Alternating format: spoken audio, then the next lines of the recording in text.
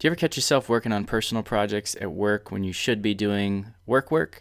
Well, that used to be my life. So let me show you a quick tip that can help you with this.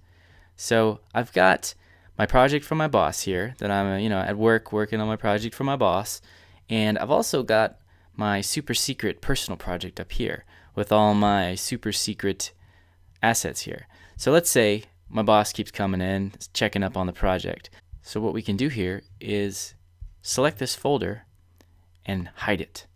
And now my boss is going to come in and say, hey, what the heck are you working on? And I'm going to say, nothing. I've just been working away on this. Everything's cool. Now get the hell out of my office. Then he leaves. You control or double click here, or control or right click here, view hidden, and boom, there's your personal project again. And you can get back to work.